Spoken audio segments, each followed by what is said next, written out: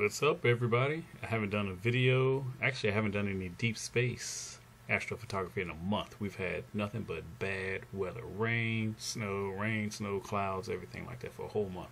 So tonight it's going to be clear for the next 2 nights, and it's just about no moon out. So I had to, since no moon, I had to go broadband. So I chose a target that I've never done before. This is M109. It's a galaxy right by the Big Dipper. Never tried this one before, but I said let me try it. I'm not sure if it's going to work out with this refractor. Let me just do a stretch high right here.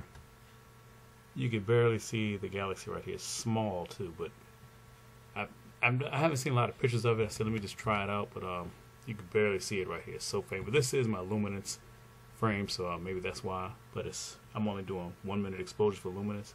But that's the galaxy right there. So I'm not sure how it's going to look, how it's going to turn out. I got about close to a little bit over 9 hours remaining tonight, because one good thing is that this constellation is in view the entire night tonight. So I do have a meridian flip around 1 o'clock in the morning.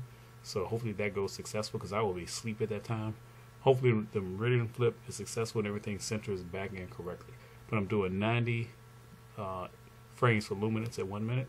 And my red, green, and blue filters, I'm doing 2 minutes each, and I'm doing 75 photos at 2 minutes each. So I hope that's going to come out successfully. See what guiding looks like.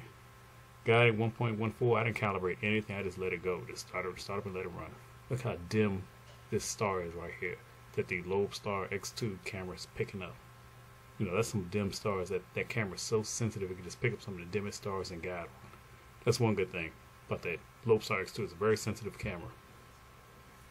So either way, hopefully this comes out pretty good. Other than that, stay tuned. It's going down real cold tonight. Here in Virginia, it's getting down to 18 degrees Fahrenheit tonight. So that's pretty cold. I mean, even though I've had this AVX and everything down to -3 degrees Fahrenheit, it's been doing good.